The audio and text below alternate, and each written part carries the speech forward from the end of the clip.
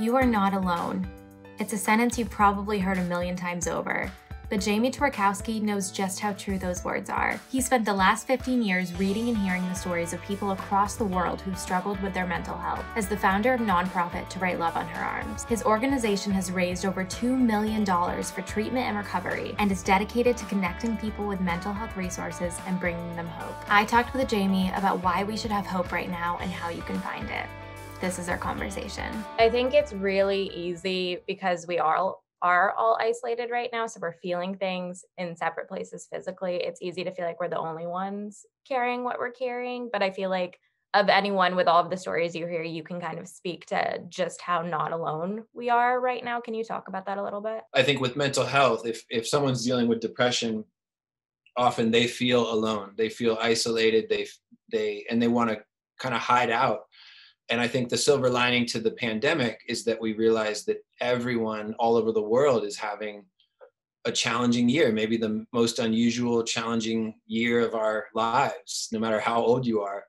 And so I think there is a bit of a feeling of, hey, we're in it together. And not only that, but just the idea that other people are struggling as well. Other people have had to make major adjustments and compromises. And so I think it pushes back at that idea that, oh, I'm the only one who feels this way. Because whether someone's dealing with a mental health issue or not, we're all dealing with our world, our lives looking radically different than they did a year ago. Mm-hmm. And I guess the hope is that that's a starting point to be honest, because anyone you interact with, you can talk about those challenges. You can hopefully it invites vulnerability. It invites you to say, man, how are you doing? What a year. What do things look like for you? And no one has to fake it or pretend that everything's fine. And I've noticed a lot in your writing and your speaking, how you always turn things back to hope. Have you ever gone through periods, whether now or at another point, where you struggled with the feeling of hopelessness? Yeah, for sure. I mean, I'm someone who struggles with depression, and there's a little bit of irony to my life or my work, because I don't even think my friends would describe me as super hopeful. So there's I think a lot of times I'm communicating or sharing out of my own need. Like I'm saying things that I want and need to be true, So I'm as someone who struggles and someone who's pretty sensitive and aware of struggle, I think it surprises people where they just think like, oh, Jamie pops out of bed and he's just hopeful and he has so much hope to give. But I think a lot of times it comes from just being in touch with my own need and maybe being sensitive or hopefully empathetic to the needs of other people. Yeah, I totally get that. I always describe myself as an eternal optimist for everyone else. Yeah. For myself, I need the reminder. Where do you turn when you are feeling hopeless? Where like the places you go or the resources you go to? I go to counseling every week. I'm really thankful for that. I mean, I always put that at the top of the list. I've been on an antidepressant for several years now, a bunch of years, honestly. So those are two things that relate to professional help. I have a little dog who's next to me, who's being really good right now, but this little 9-pound best friend that's with me all the time. I'm close to my family. I live close to my family, but we're I think really closely connected, relationally. I have 2 nephews that I love. I recently moved back to Florida, and a big part of that was to be able to surf. Surfing feels really healthy and kind of reminds me who I am, and it's something that I love. So I think it's a mix of professional help, close friends, family, and then just tapping back into things that I love, which I think is especially important this year when a lot of things look different and maybe we don't have access to all the good things or even fun things we used to do. So I think trying to find those outlets or those hobbies or things, even if it's as simple as, taking a walk in the evening with my dog, trying to lean into the good stuff that we still have and you could also kind of call a lot of that self-care. I know that a lot of people are really skeptical about therapy. It sounds great in theory, but they're kind of scared to admit that they do need help or to ask for it or to know where to seek it. What would you recommend to someone who has kind of had a fear of seeking help in the past? I think speaking from my own experience and also speaking on behalf of at this point, thousands of people that we've heard from and connected with, I would say that it works, and that it has been so beneficial and helpful in my life. And I think, like a lot of things, we might be afraid of it when we've never experienced it. And it might be really scary to make that first appointment, or to walk into that office, or even take that first phone call. But my experience has been that it's worth it, that it's not easy, but it's worth it. And that you will find, or you can find, a sense of healing and progress. And for me, it's also just, it's a way to kind of practice being honest for an hour a week, to have a place to be vulnerable and to talk about the hardest things in my life. And I use some simple examples. It's like, if the check engine light comes on in your car, there's no shame in taking your car to a mechanic, because they know how to fix cars. And, you know, if you sprain your ankle or if you break a bone, you're going to go to a doctor because they know how to fix bones. They know how bodies are supposed to look and work, and how healing happens. And I think our mental health shouldn't be any different. I want to pull it up because you have that great quote in the original story from Don Miller, where we're called to hold our hands against the wounds of a broken world to stop the bleeding. What do you think that looks like in the context of 2020?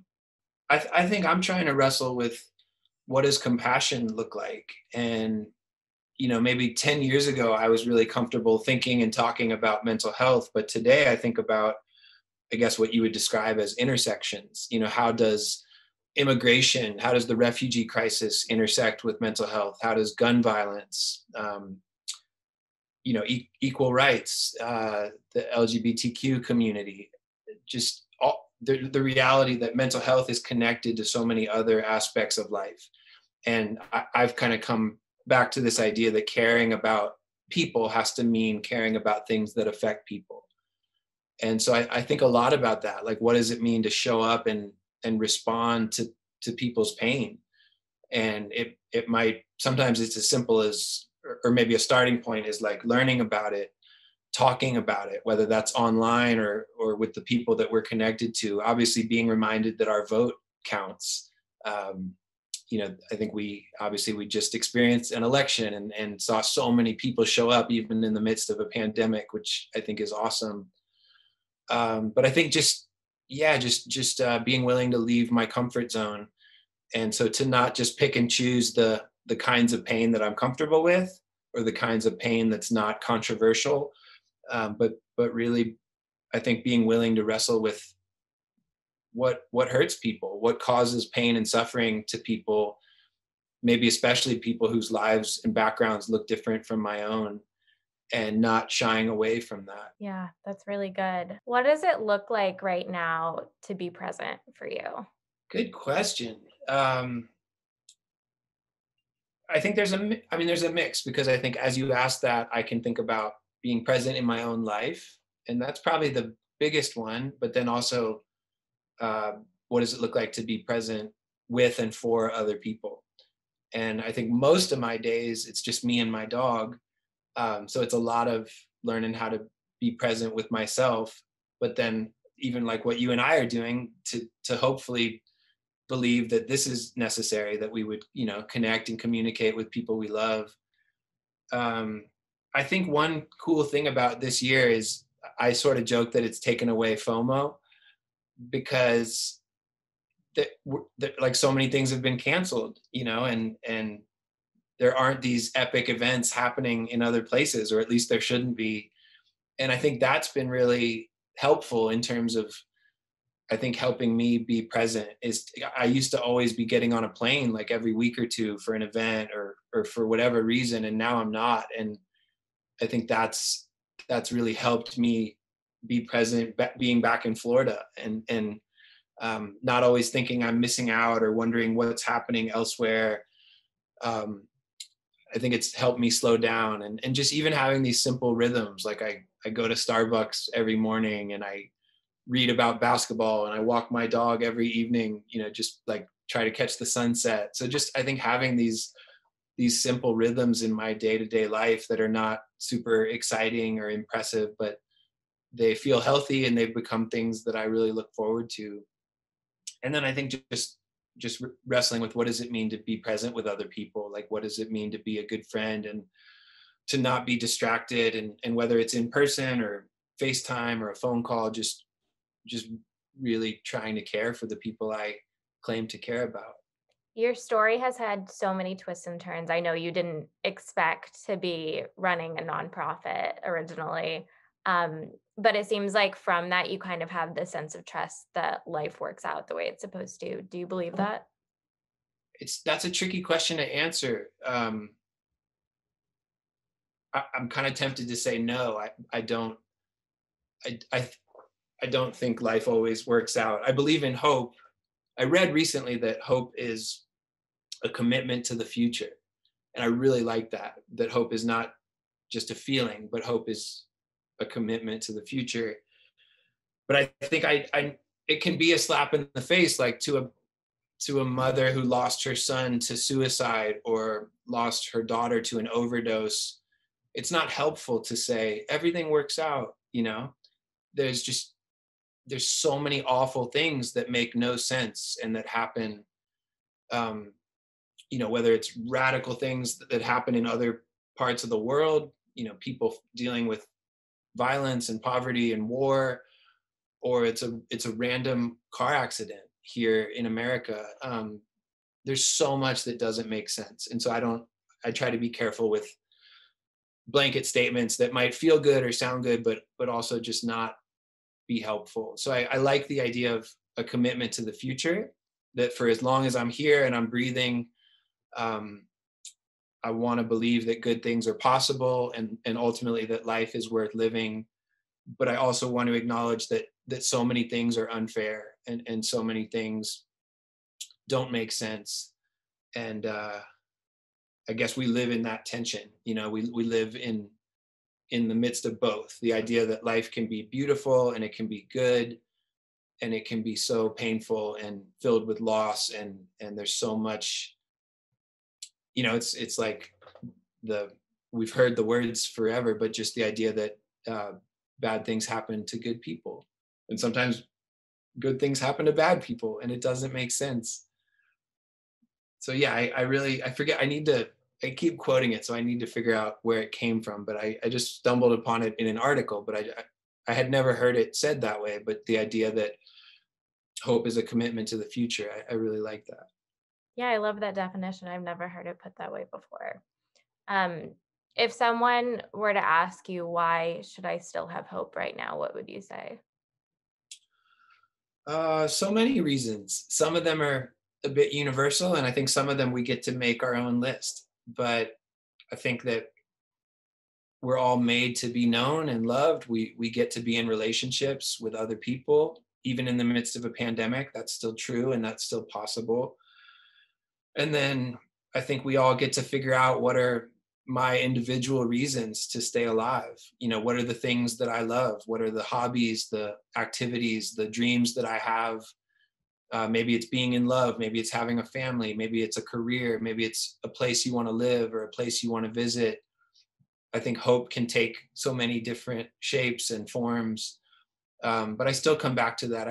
Those sort of initial ones that are hopefully true for all of us. Just the idea that what a cool thing that we get to breathe air and be connected to other people. We get to experience beauty and wonder and so many good things. And I talk a lot, or I think a lot about surprises, how if I leave this life too early, I'm going to miss out on so many good surprises. And when it comes to a lot of the best things I've ever experienced, they came as surprises. Like each time I fell in love, I didn't orchestrate that. It didn't come from a whiteboard or a 5-year plan. It's like I was at a concert and I met someone and it came as a surprise. And so I think encouraging people to stay for those surprises, like those moments that make life worth living, and those moments when our life can really change in a positive way.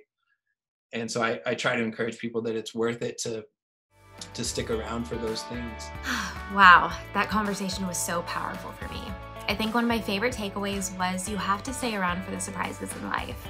It reminds me of one of my favorite sayings, anything can happen anytime.